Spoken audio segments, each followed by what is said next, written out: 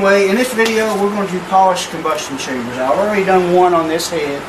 I'm just going to show you the process of how I went about doing it. Let's see.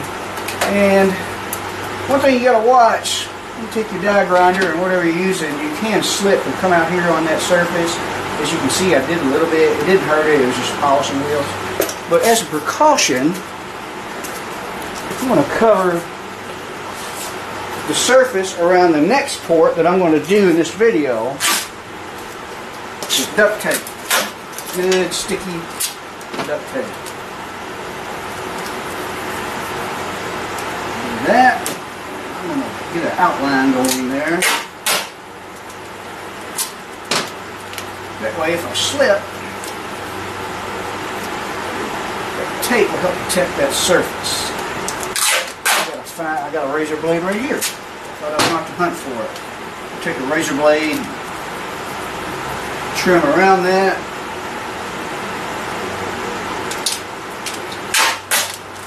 That'll be it. Now the whole idea of polishing these combustion chambers is just smooth it out. Now this is not a perfect professional job that you might pay some very expensive head porting guy to do. This is just me trying to improve what I got. Now originally here's what they look like, as you can see. Now this one, as you can see right there, is a big bump, and there's another bump right about here. I think we'll see it when I get the tape cut out of the way.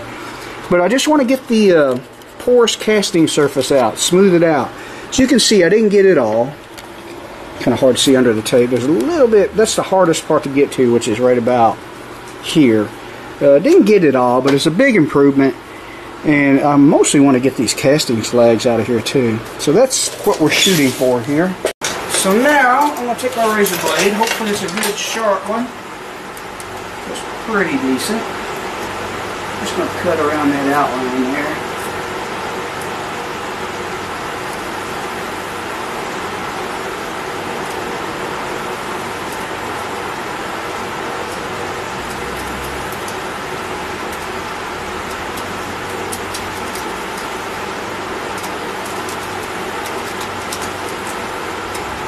That way,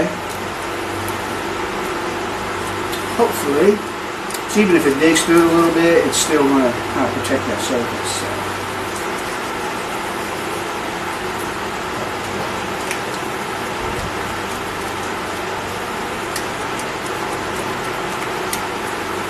And sorry about if you can hear any fan noise. I won't know till I edit whether you really can. I'm pretty sure you can. I got a fan right not too far from the camera. Sorry about that. I do have my big evaporative cooling fan turned off because it makes a lot of fan noise. And that's the sacrifice I'm making to make this video because it is very humid. It's been like this for like 2 or 3 weeks. Another thing that has killed my motivation to get anything done. You work all day in a hot metal building in that heat, and turn this fan towards me, and it's just hard to make yourself go back out there after work and get in it again. In this kind of weather, you do only what you have to do sometimes. So first thing I want to do, I'm going to slide this around. You can see me swapping bits here. I'm going to use this bit right here. It's a sanding bit, a little rougher than I like, but it's all I got. So there'll be some sanding scratches that I probably won't be able to polish all the way out. Not easy. But I mostly just want to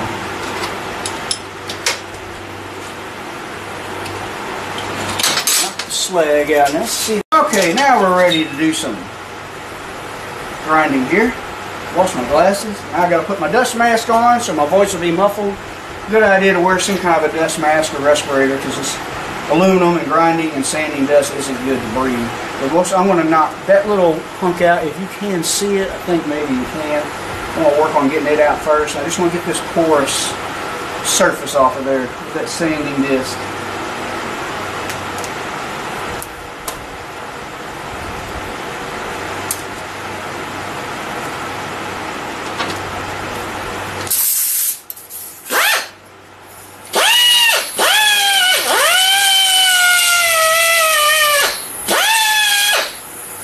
And that knocked that right off. That was quick.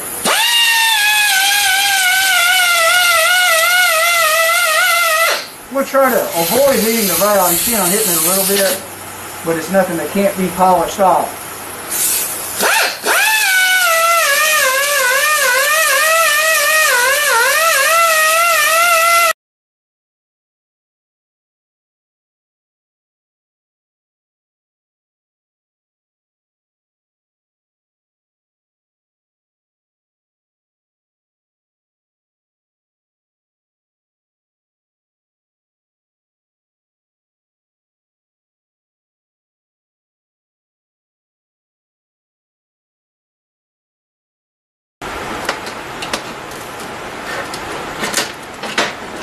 These old grinders here, sometimes that piece gets stuck in there. If you loosen it, you just hit it a little bit, it comes right out. And we're gonna try this one. It's a little worn on the corner, but might be a good thing. Oh, it is. Here's what the manual looks like. Without, it just goes in there and you screw those tapered rows on like that. And actually, on this one, I shortened it a little bit because when you wear that down, that metal starts to stick through and it starts scratching the surface up.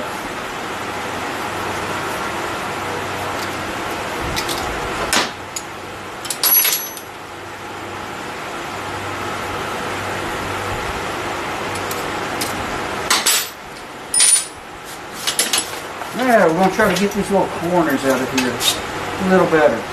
Won't be perfect.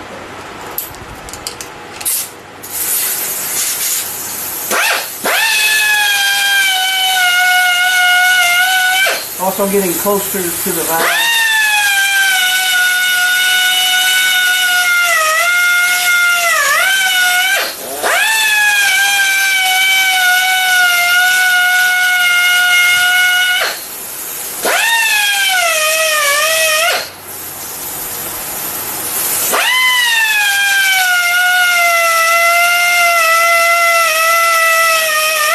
You can see there's a little bit of a porous surface there. You're not going to get it all. If I wanted to take a risk and pull that valve out, which I'm not going to, get it right. On this one I did. So, let's see.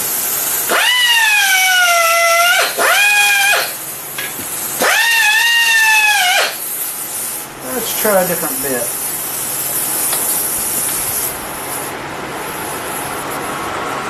That one's kind of come unrolled. I don't know if that'll work better or not.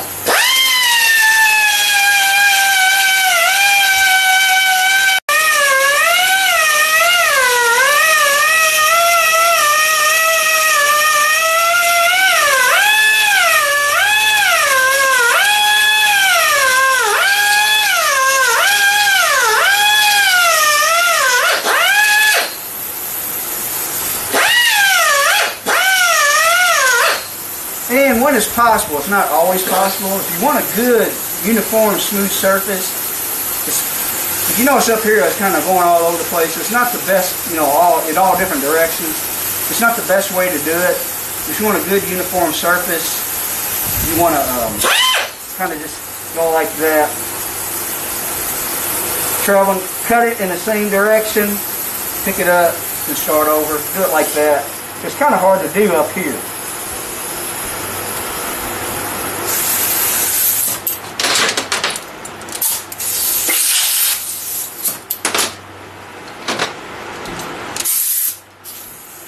To take my time, I could do a lot better on this and get everything out.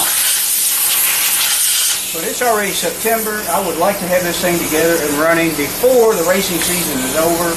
Pretty much me doing any competitive racing is out for this year. Because weather permit, I'll be lucky if I get to race a full month in October.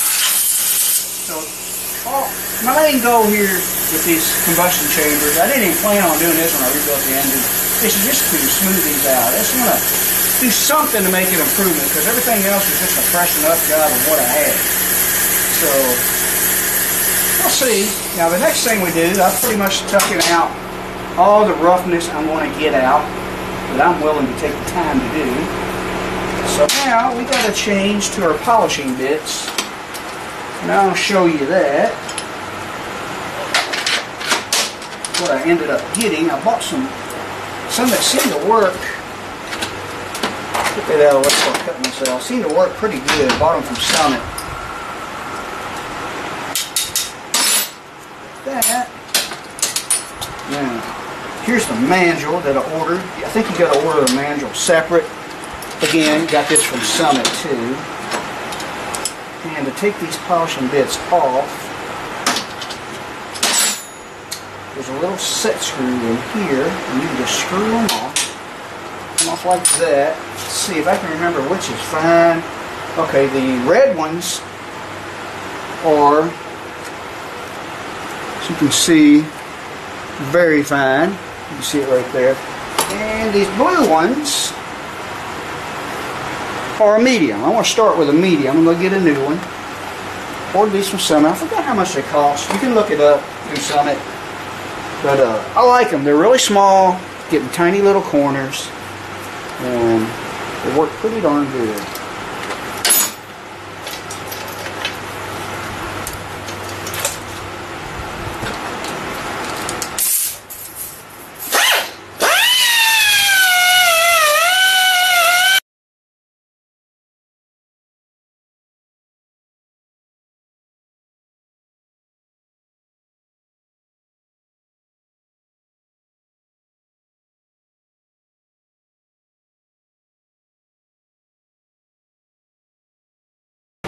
Now, we'll switch to the other, the finer. If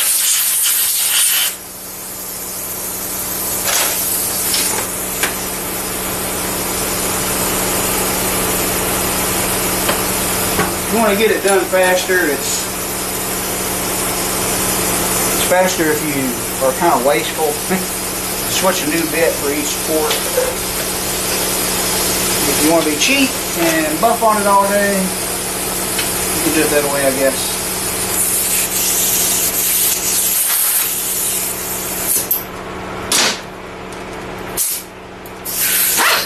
Really, this doesn't take that long.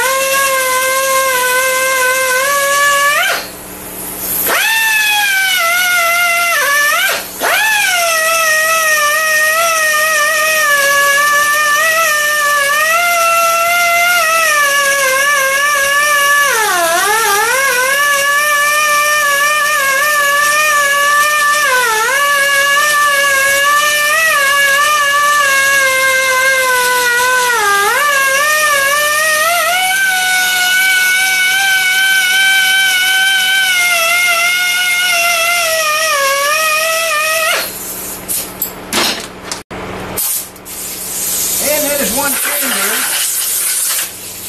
Snake looks just as good as this one. Not bad. said, it's not perfect. Maybe a professional shop would frown on this. But then again, I think it's still an improvement over this. And I'm not going to pay a professional for anything. I don't want to spend that kind of money. So, I'm going to go ahead and do the other two, show you what it all looks like, and we'll call it a video. Alright, so we got them all done, and one thing I did different from what I showed you when I did this combustion chamber right here, I used that rough bit that I showed you. Where is that thing at? Right here. And it did take it out quicker, but what I noticed is if I used these little guys, which are finer, here's a comparison, I got a better finish. I did these two after the one that I videoed, and you can still see those marks right there. I don't think I'm going to go back and redo them because still it's a big improvement over what it was. Yeah, I know they won't all be perfectly matched, but it's not like we're a pain to have this thing put on a flow bench and trying to squeeze ridiculous amounts of ET out of it. We're just trying to make an improvement over what we had. I am a low budget racer, so before you criticize anything I do, remember that I'm not one of those guys who spend thousands and thousands of dollars to go 500ths quicker on ET. So we're just looking to use what we got and make it a little better. And you'd be surprised what guys like me can make their cars run like. But anyway, that's all this video. All this video was about was polishing combustion chambers. And everything was like I showed you, except I just used a finer bit to rough out the rough casting surface. So the next video we make will be lapping these valves. These are in pretty good shape already, so it won't take long. And I'll show you what I do on that.